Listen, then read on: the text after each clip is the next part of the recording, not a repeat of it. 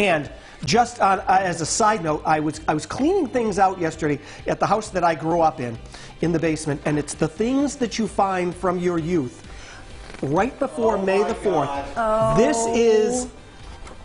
this has been probably rolled up since 1977. This is, gosh, I don't even want to touch it because it's hard to, it's hard to see the top part. Well, let me, grab a hold of the corner. Okay, I'm going to very gently hold this. Yes. This is the original poster from Star Wars from 1977 that has probably been rolled up since 1977. Frame this. And used to hang on the wall of my bedroom. I have not seen this in probably 20, 30, 40 years, if that. Will, the condition of this is remarkable. Like brand new. If I could tell you how many posters from Tiger Beat magazine I had hanging on my wall with that weird goopy glue, and then you would try and so gingerly take it off the wall, and something would get torn. Every corner is intact.